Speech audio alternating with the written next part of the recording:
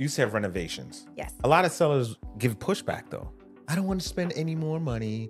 You know what? This is not a brand new home. They could fix it when they buy it. What do you say to that? Okay, so then what are you asking for? Are you asking for an offer for similar to the homes that sold that already has renovations done? Do you want us to compare homes that need work to determine that price? So you can't ask for top dollars. You're not willing to put anything into the home. It just doesn't work that way. Is it true if you're spending about $5,000 to even $10,000, could probably even bring you $20,000 or more?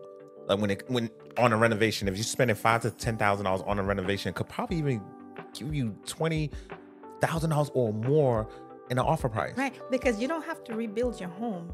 You just want to give the perception that it's updated and modern. And that could be simple as repainting the cabinets. It could be just, replacing the countertop. You don't have to buy quartz or granite for a home that needs work, but it needs to look visually good.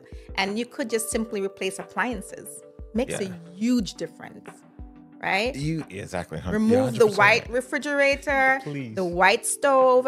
It doesn't cost a lot to put some appliances there. You don't have to get top dollar appliances, but it matters. Yeah. Can we just kill the white appliances? Can we just say no more? But I think for me, the paint is a big deal. Yeah.